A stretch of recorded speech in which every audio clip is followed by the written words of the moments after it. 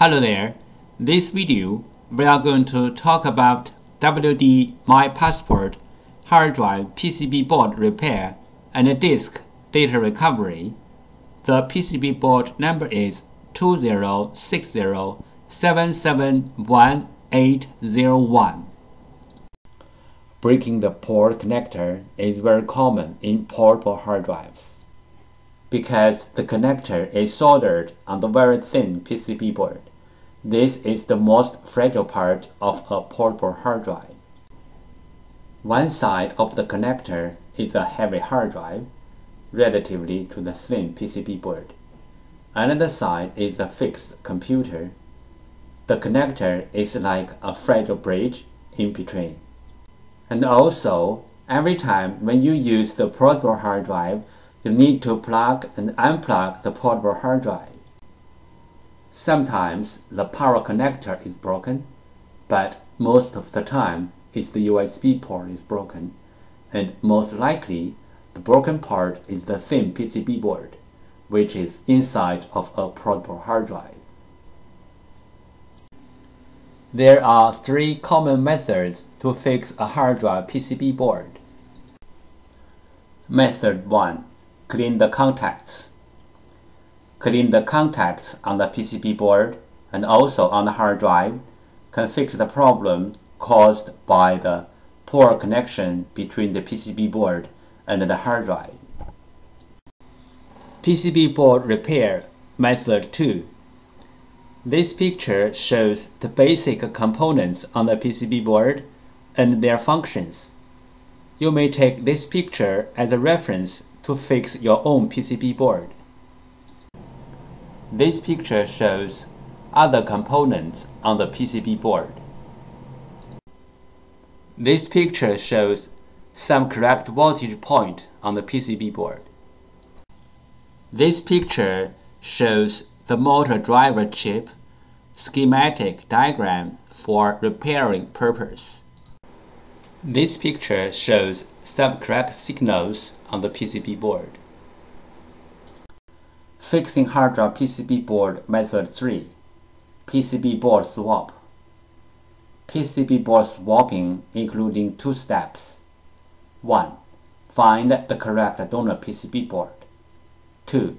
PCB board firmware transfer. PCB board swap step 1. Find out the correct donor PCB board. Locate the hard drive model number on the front of the hard drive label. Locate the hard drive PCB board number. Different brand name, different PCB board. The PCB board numbers are different.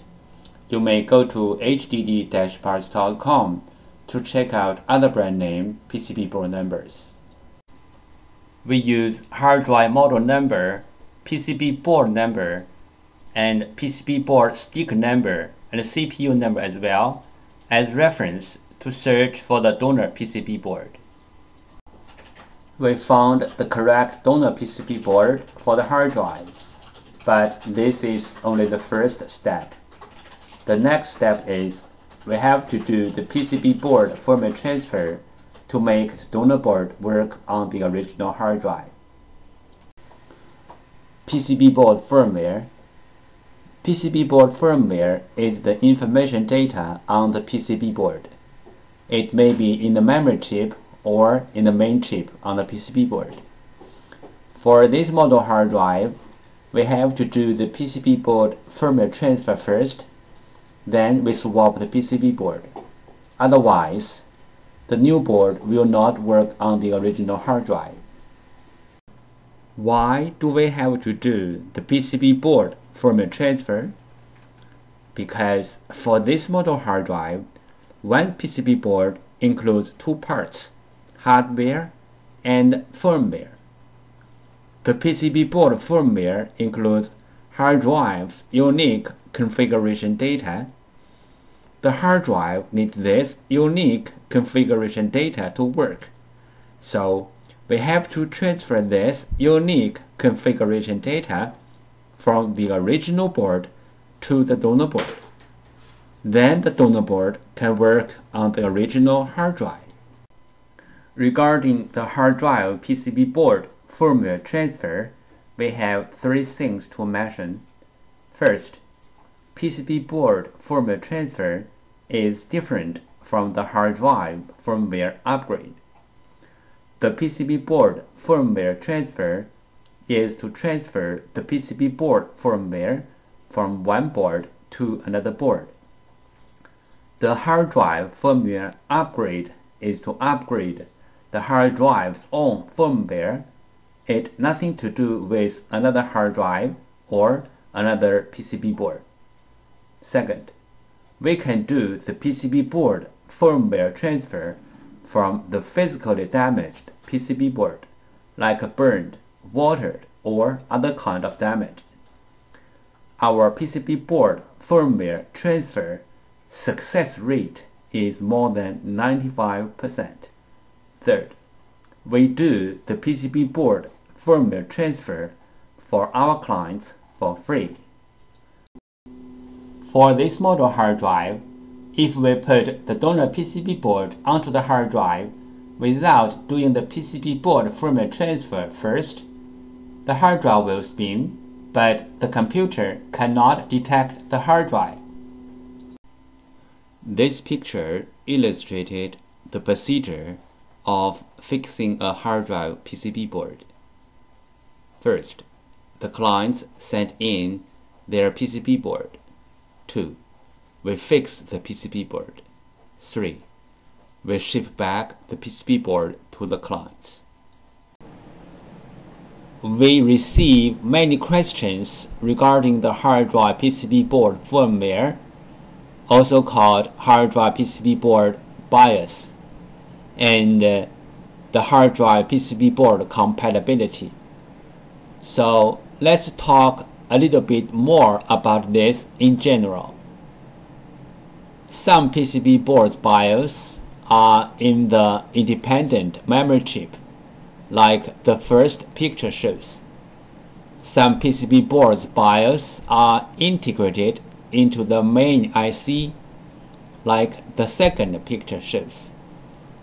Most of the modern hard drive PCB boards need to do the BIOS transfer before swapping the PCB board. Even the donor boards are identical with the original boards in hardware. We have to transfer the BIOS from the original board to the donor board. Then the donor board can work on the original hard drive. The third picture shows some of these PCB boards. But there are some hard drive PCB boards do not need the BIOS transfer. As long as the donor boards are identical with the original boards, you can swap the boards directly. The fourth picture shows some of these kind of boards. If you have any questions, such as how to find a donor board, if your board need to do the BIOS transfer, where is the BIOS of your PCB board, how to swap your PCB board, please go to www.hdd-parts.com to check it out, or you may take pictures of your hard drive and the PCB board and email to us. We will give you the correct answer. If the hard drive disk assembly is damaged, we can do disk data recovery to recover the data from the disks. The common symptoms of hard drive disk assembly failure are the following. 1. Hard drive makes weird sound. 2. Spin nicely but no access to any computer. 3. Hard drive no spin. Tips: if the storage configured as mirrored hard drives, you can take the bad hard drive out, then put same size or bigger size another hard drive into the bay, and then the storage will mirror the data to the new hard drive automatically. If this trick doesn't work, that means the two mirrored hard drives are both damaged, or the storage was configured as RAID 0. That means the two hard drives are different.